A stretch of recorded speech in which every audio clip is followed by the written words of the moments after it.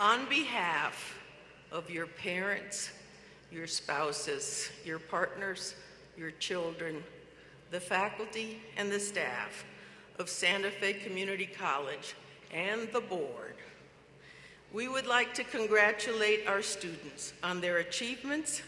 We acknowledge the hard work and dedication that has brought each one of you here tonight. Chris Abeta will introduce our keynote speaker, Mayor Julian Castro.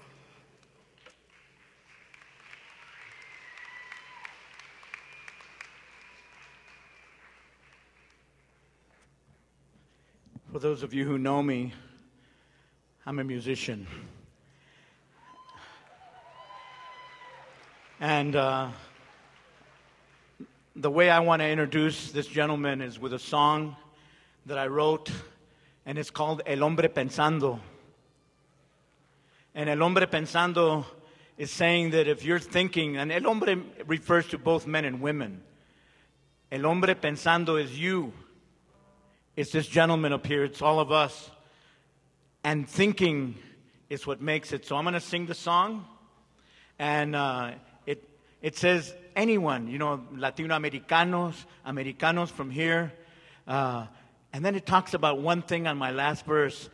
It talks about the people from down on the west side, Alto Street and San Francisco Street. And it talks about the people from up on the east side, Don Miguel and San Acacio. So that's right.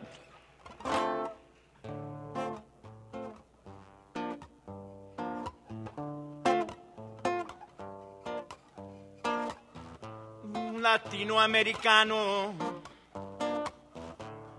Latino tropical, hermano mexicano, mi raza de Aztlán, mujer y hombre pensando, ustedes cambian este mundo y el tiempo va corriendo y cambiando todo.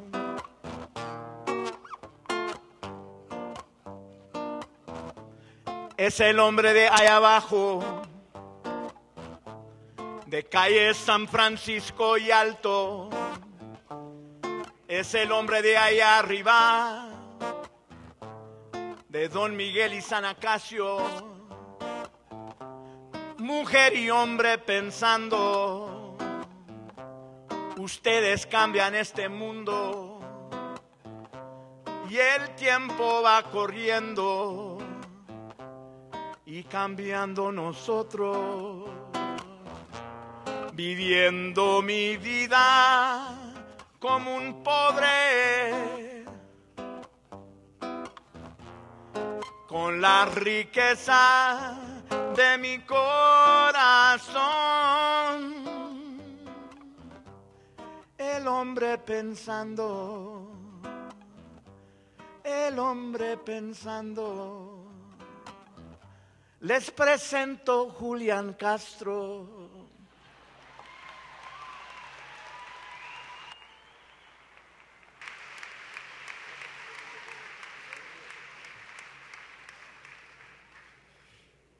Good afternoon. First of all, thank you so much. Muchísimas gracias to Chairman Abeta for that wonderful introduction. Thank you very much for your song. I can't say that I've ever been introduced that way before. To the Board of Trustees, thank you very much for the opportunity to address the graduates of Santa Fe Community College. To Chairman Guzman, congratulations on the completion of your first year.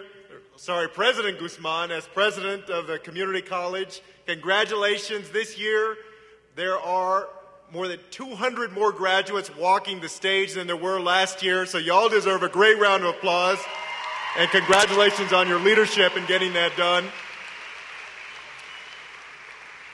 To all of the parents, the grandparents, the tias, the tios, the nieces, the nephews, the children, a big thank you from everyone in this room, congratulations to you for all the nights that you spent staying up late worrying about your children, for all the soccer practices or baseball practices or academic decathlons that you put off what you wanted to do to take them to, for all the student loans you helped them take out, for all of the sacrifices that you made in your own life so that they could stand here proudly with you today. Muchísimas gracias. Thank you.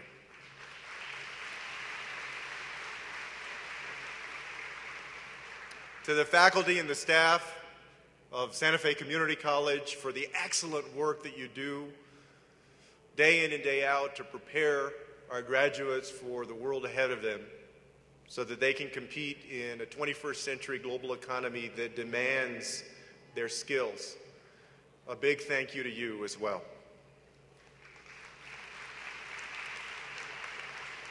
And of course, a huge congratulations to the graduates today for all the sacrifices that y'all made, for the dreams that you've had, that you followed up on, that you worked hard for all the late nights that you spent studying instead of going out, the quizzes and the tests over the years that you crammed for and you never thought that you were going to actually pass and you did,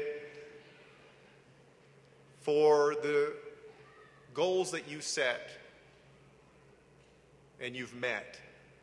Congratulations, graduates of 2013.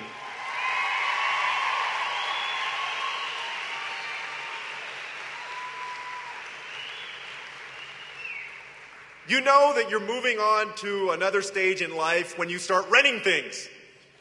When we get married, it's a tuxedo or a reception hall. When we graduate, it's these funny things. You're always moving on, it seems, to another stage in life. And commencement is such a special moment in all of our lives. Even though commencement often seems like an ending, because in a very real way it is, your time here at Santa Fe Community College is coming to an end, the word actually means a beginning. This is the beginning of another important phase in your life. I've had the opportunity now to serve as mayor of San Antonio for 4 years. And a couple of months after I got elected, I had a meeting with a woman about I don't know what anymore. But toward the end of the meeting, she gave me this gift. And you have to understand that when you're an elected official, and the elected officials in the room can vouch for this, you get a lot of gifts, mostly little trinkets that people give you. In fact, I probably have about 200 t-shirts. And about 5 of them fit me because they always give me a large. And toward the end of our meeting, the woman gave me a little bag, and in the bag was a prayer card. And I opened it up and I looked at the prayer card, and the prayer card was for the Saint Thomas More. And I didn't know it at the time, but Thomas More is actually the patron saint of lawyers and politicians. That's true. And she said, oh, I wanted to give you this prayer card for the journey that you're starting here as mayor.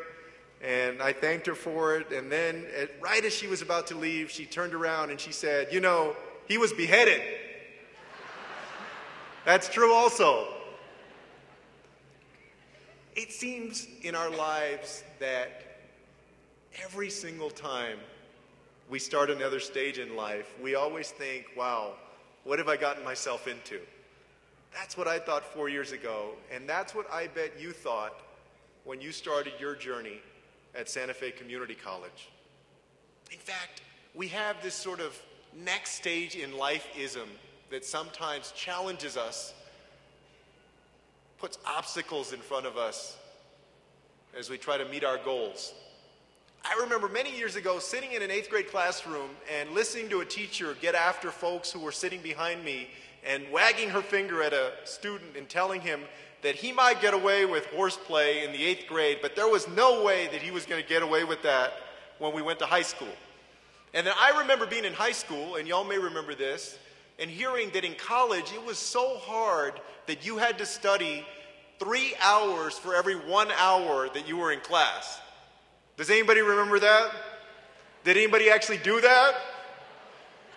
I remember being a senior in college and hearing, as I was applying to law school, that law school was so difficult, it was so competitive, that students would actually go to the library and tear out important pages of books that other students needed so that that student could get the best grade in the class.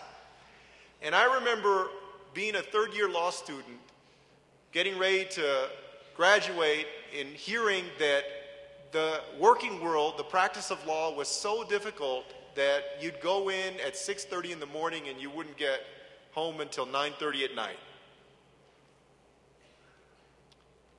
And all of that was part of this sort of next stage in life-ism that all of us go through, that I know I went through. And you know what I found in my life was that the next stage in life is always a little bit more difficult than the stage before. But it's not so much more difficult that you can't handle it. If you keep on doing exactly what you've been doing, exactly what led you to this moment, setting a goal and then working hard for it, getting past the obstacles, working with others to accomplish those goals, there's every single reason that you should believe that your being here today is an affirmation that all of the places that life will take you next, to the working world, to a university, to grad school, that you will meet those challenges too. I come from San Antonio, the west side of San Antonio as well, and I grew up there with my mother and my grandmother and a twin brother whose name is Joaquin. And the grandmother that I grew up with, like many of your parents and grandparents, came from Mexico. She came when she was only 6 years old, and she came as an orphan. Her mother and her father had passed away. She and her 3-year-old sister came to live with relatives in San Antonio. And by the time I was born, my mother had gone on to high school and then gone on to college. And we grew up seeing both the promise of what could be in my mother and also what could have been in my grandmother. She had spent her life working as a maid, a cook, and a babysitter after dropping out in the 4th grade. I remember sitting in an auditorium like this as I was about to enter 6th grade and listening to an administrator talk to all of the future middle schoolers. And almost in this cliched way that folks talk in the movies, saying that we should look around the room because the chances were that up to half of us wouldn't be there by the time it was time to graduate the 8th grade and go on to high school. I also remember that day that my mother yanked us out of that school and put us in a different middle school because she said that she would never entrust her children, her boys, to folks who didn't believe that they could even get past the 8th grade.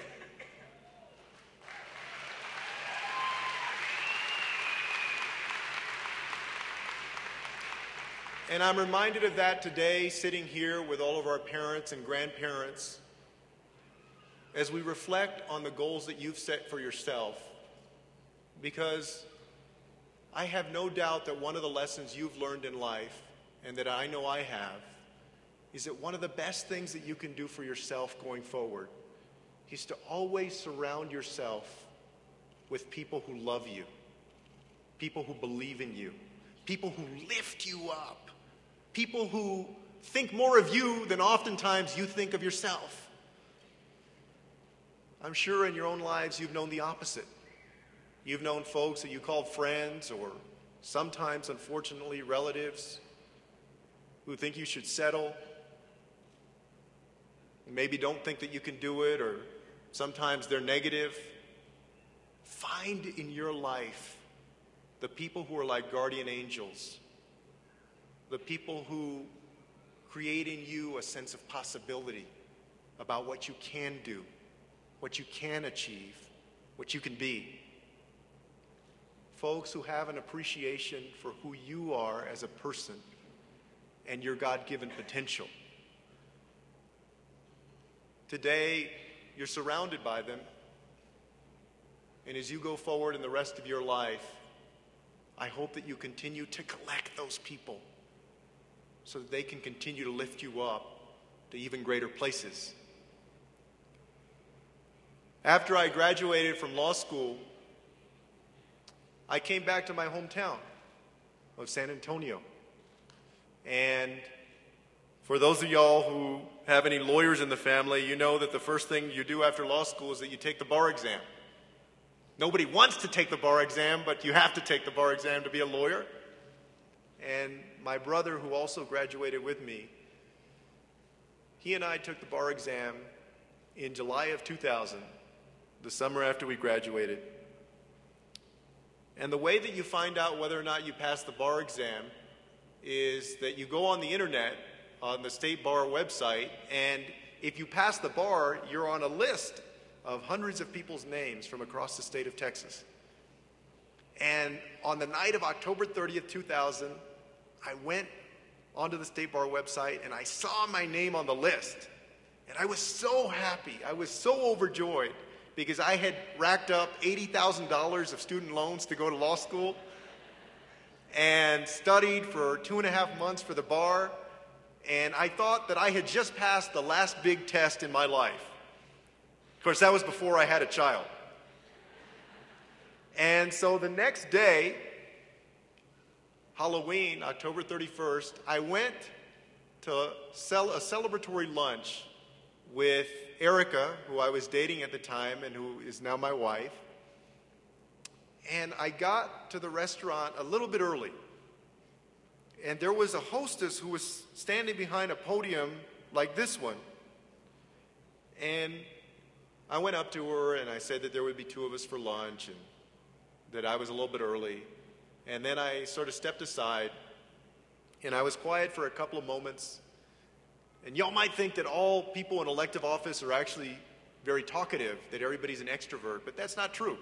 Some of us are fairly quiet.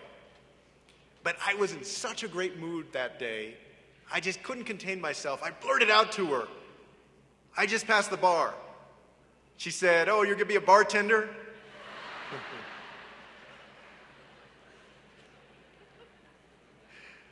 And I remember that moment because that was obviously very funny, and I had to correct her and tell her that I was actually going to be a lawyer. But in the back of my mind, I also remember that moment because the truth is that you and I and folks who hold a degree, we're still too rare. Particularly in urban communities and minority communities, there's so many generations before us who had the brains and the talent and the dreams that you and I have and have had, but they never had the opportunity. They never had the chance to go to the places that you are and that you're going. And that moment has always reminded me of how blessed we are to have the opportunities that we do and to live in the time that we do. You see, if you had asked my grandmother before she passed away whether she knew what the bar exam was, she would have told you no.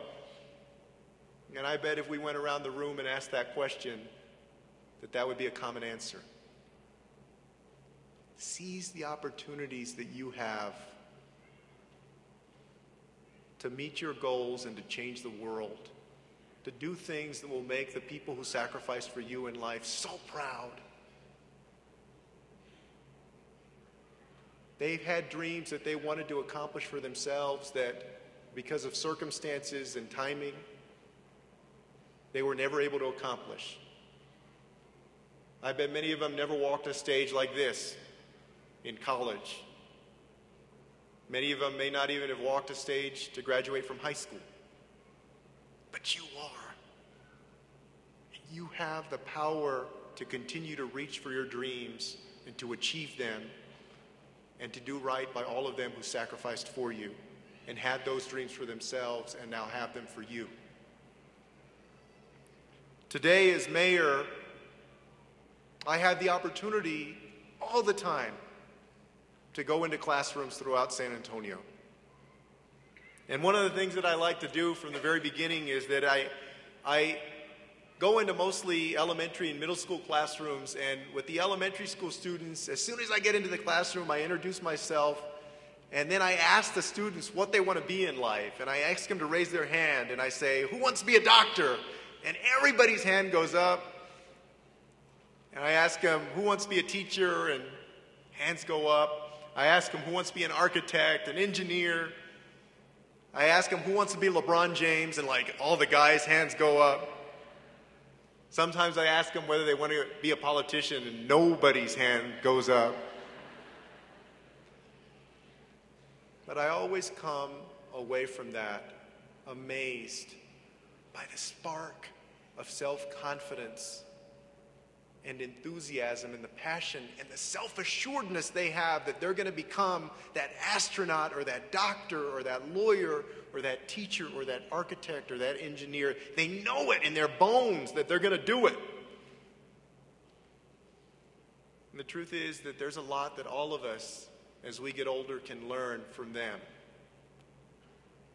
That this world of ours, especially in this 21st century, belongs to the dreamers and the doers.